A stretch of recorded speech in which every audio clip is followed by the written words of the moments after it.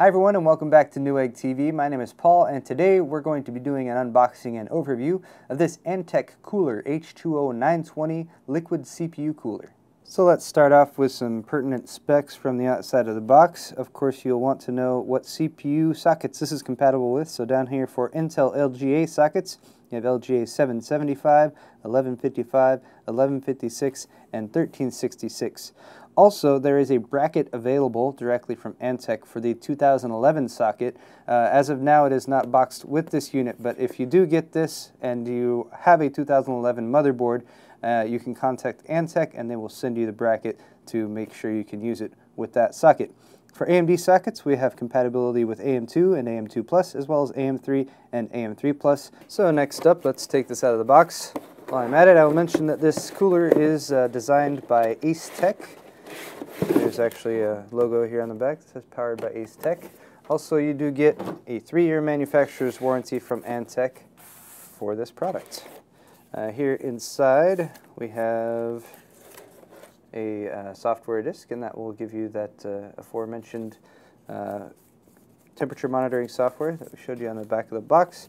You also get the instruction manual, which shows you how to install the thing. It's got diagrams here labeled out, so fairly straightforward installation instructions there on the front and the back for the various sockets that this is compatible with.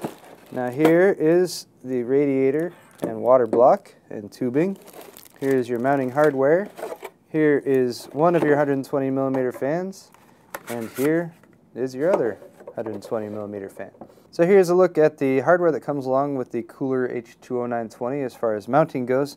I'm going to give a really high-level overview for how to install it. You'll start off with the back plate. This one here is for Intel CPU sockets. This one here on my right is for AMD CPU sockets.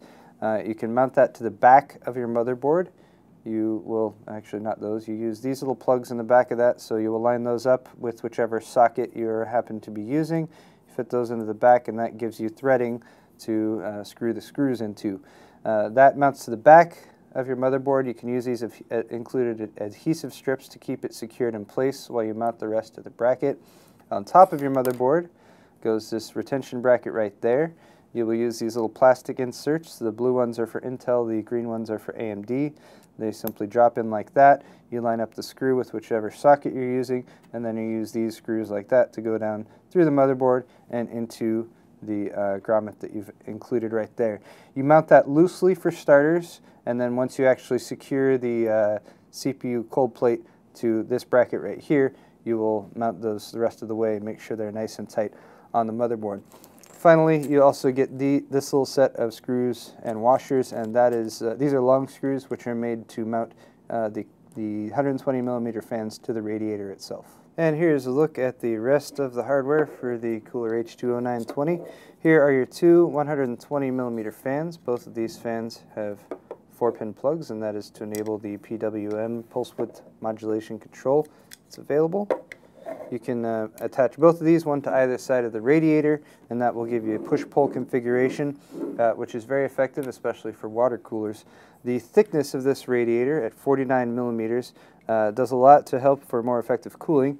The more surface area that is available on the fins inside that radiator, the more heat can be dispersed across that and dissipated by the fans.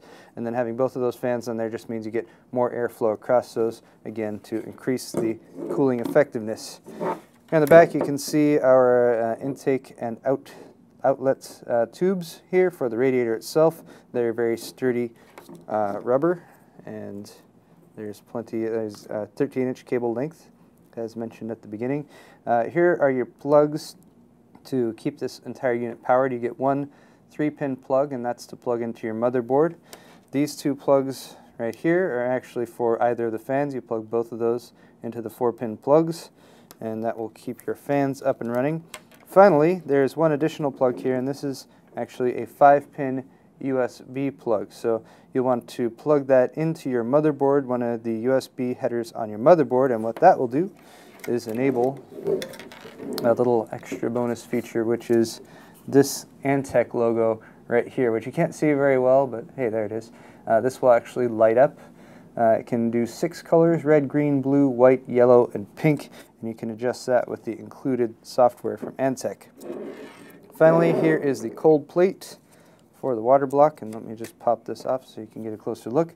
It's a copper plate. It comes with some thermal paste pre-installed, and this is what you will mount to that bracket, this bracket right here that we showed you earlier. So once that is loosely mounted to your motherboard, you simply insert the bracket like that, twist it so it lines up with those teeth, and then you tighten down the 4 screws opposite corners on the mounting bracket itself, and that will secure the cold plate to the heat spreader on your CPU. And that's going to wrap it up for this video. Once again, this has been the Antec KUHLER H2O 920 closed loop liquid CPU cooler, including the double thick radiator as well as the included 2 120mm fans. I'm Paul with Newegg TV, and if you enjoyed today's video, please head over to our Newegg YouTube channel. Don't forget to subscribe for more tech videos. Thanks a lot for watching, and we'll see you next time.